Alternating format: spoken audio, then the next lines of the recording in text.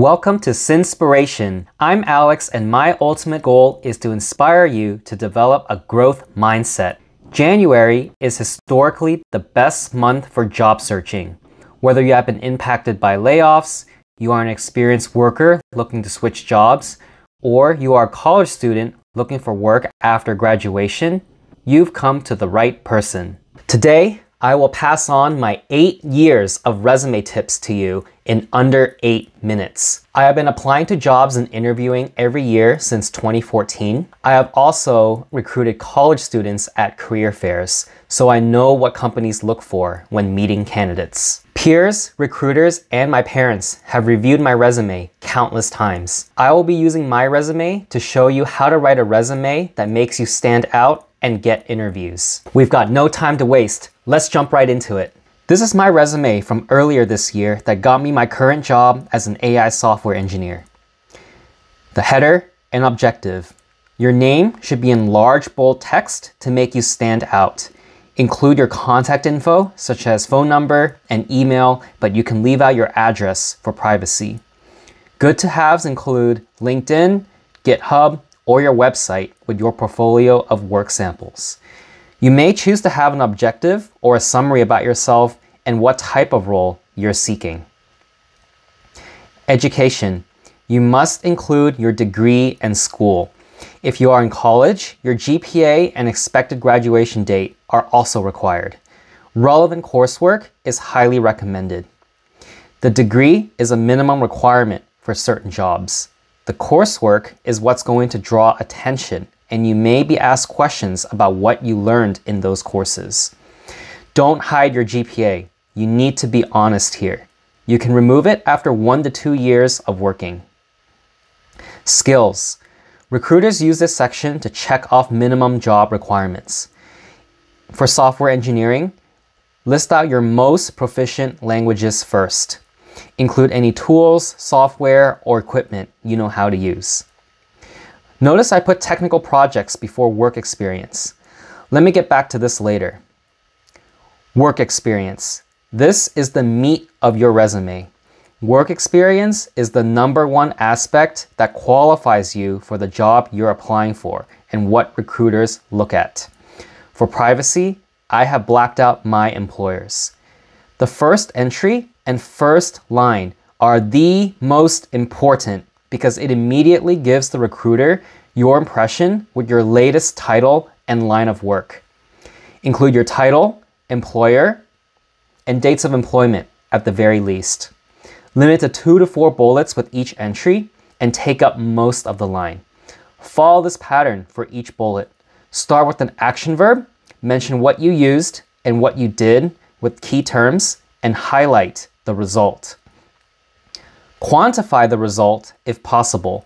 Performance improvement by 10x, increase sales by 200%, reduce time in half, etc. Use bold and underline if you want to grab your reader's attention, but use it sparingly. Projects. Sometimes you may not have the relevant work experience because you're trying to change career paths. So your projects that are aligned with the job you're applying for will be treated as experience. For me, I was applying to my first machine learning software engineer job, so I needed to highlight relevant projects before my work experience. This actually worked and got me a couple interviews for this type of role. Same as work experience, follow the pattern of action verb, what you used, what you did, and the result. Limit to 2 to 4 bullets per entry. Add links to videos, demos, or a website showcasing your work. My interviewers often told me they enjoyed watching my NATCAR video. Leadership experience and volunteering. This section is underrated because it's what makes you multi-dimensional. It shows a side of you other than your education and work, and you're unique in your own way. If you were an officer in a student club or held a leadership position in an organization, this is your opportunity to show it to the recruiter or hiring manager. Mentorship tells a good deal about a person as well. Not everyone has this section, so this is how you can stand out. Awards and publications add a nice touch to your qualifications and abilities, but it is not required and doesn't have as much weight as the sections I talked about earlier. Interests are fillers, in my opinion. It's best to just leave them out. The hiring manager will ask you about your interests during the interview. Notice that I just put supplemental projects that are relevant. Last tips. Ideally, most, if not all sections and entries should relate to the job you're applying for. Make sure your resume addresses all minimum qualifications and as many preferred qualifications as possible. The most important and relevant work experience and projects should be as close to the top as possible, or at least on the first page. Don't limit yourself to one page. There is no hard rule about this. While the most important info should be on the first page, your second page can be a supplement. Minimize white space. I use half-inch margins and fill up each line as much as possible.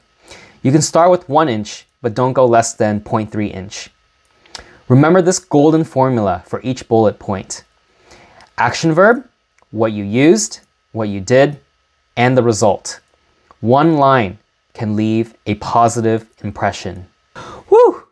Glad we made it through in under 8 minutes. At least this was just resume tips and not my hardcore review of your resume. Whenever I review my friends or college students' resumes before career fairs or job applications, I pick on every minor detail to the word, just like how reviewers have picked on my resume. Constructive criticism is good. It's how we improve. When you get those interviews and job offers, you can thank me by hitting the like button, commenting below, and subscribing to my channel, Sinspiration. Also follow me on TikTok and Instagram for shorts and reels of my YouTube videos, and DM me if you want me to personally review your resume. You've been Sinspired today. See you next time.